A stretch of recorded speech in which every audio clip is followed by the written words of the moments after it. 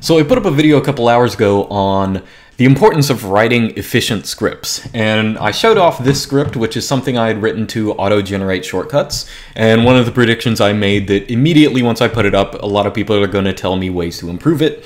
Now, of course, in the last video, I talked about big improvements that made it extremely fast, and much more efficient than it used to be when I was looping through this list and outputting to file after file after file.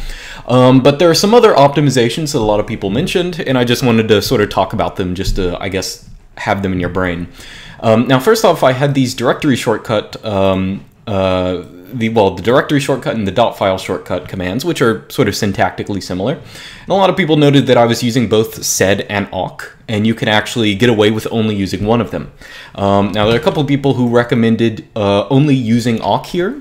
So I have another copy of this script where instead of running sed on the folders file and to get rid of all the commented lines, instead we can go over here and you see that we actually can do just one single awk command. We still have the print command here, but we also have this thing here, which is really just a regular expression that says don't print any of these lines that begin with a pound sign.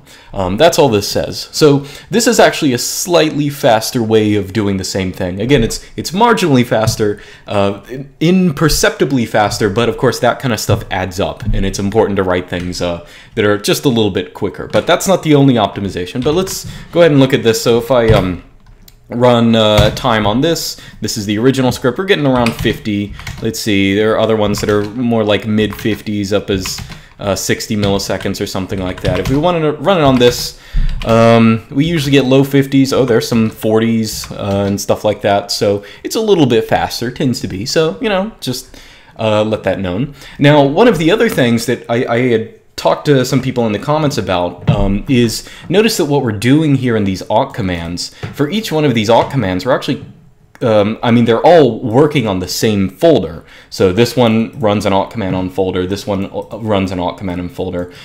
So it's accessing the folders file 3 times. And I think I might have said something like this in the last video. There's probably a way to be able to just access it once and then have different commands. And there is a core, I was talking to someone in the comments section, yeah, there is a core utility called T, which does this for you. And while I was trying to figure it out, actually someone up here, this guy, Andre, actually gave, I'm not familiar with T, but we can go over it, but he gave a simple solution. So just to show you how T works, because it's one of those utilities that people don't use as much. So let's make some kind of directory here and go into it. So let's say we'll create a file. So here's some content, and we'll put this into, input file. So now we have, this input file that has this stuff in it, okay?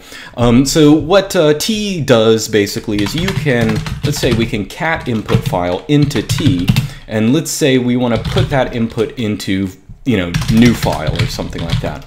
And what it does is it puts that input into new file, and it also prints it to standard output. So the reason this thing is called T is because it's it's a command that basically forks the stream. It puts part of the stream in a file and it prints part of the stream out. And in fact, you can, well, actually, let's just verify that did go into that file. It did indeed. You can also do something like, let's say cat input file.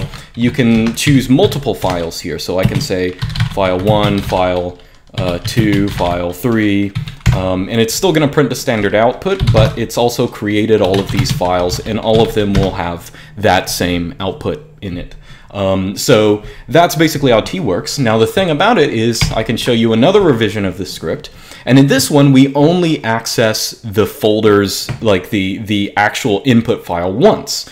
In this one I did it a little different. I actually have it access it with a sed command, and the reason I have that, the script before, we integrated the getting rid of the comments into the awk command, but it actually works better to do it in sed here, because you call the file and automatically get rid of the commented lines or whatever. And then what happens is we use T, and instead of putting the output into a file, we use what's it called, a process oh god, there's a name for it. Someone's going to tell this thing right here. So you're normally supposed to output to a file, but you're outputting to a process. It's probably just called process output or something. Process substitution. I think that's what it is. Okay, I just know them by what they look like. So when you have something in parentheses and a bracket going towards it, that just means it's a process substitution. And this is, I think, only part of Bash. Just so you know, I don't think it's in your standard like shell or your POSIX compliant shell. But anyway, so what this is doing is instead of accessing the folders file 3 times for the 3 things we print out, basically what it does is it takes T and then it outputs this process substitution. So it takes that output and it runs the awk command we need, and then it puts it in the actual file we need. Same thing. So we have the 3 files. 2 of them are process substitution, and then the other one we just have the plain output going. Where'd it go? Okay, yeah, right here. So the last one, we just take that output and pipe it to a normal awk command. And that's the reason we do this instead of a process substitution, is because T, no matter what, is going to print stuff on, it's going to print stuff on to your actual shell and standard output. So that's why you want to, if you don't want it to do that, you can just, pipe it into something else. So let's say, well, it doesn't even matter. You get the point though. So we can do something like that. So anyway, that's about it. So I just wanted to do this just to give the people credit who came up with the different solutions. So as I said, people always give you feedback if you put them out there. But oh yeah, let's see how quick this one is.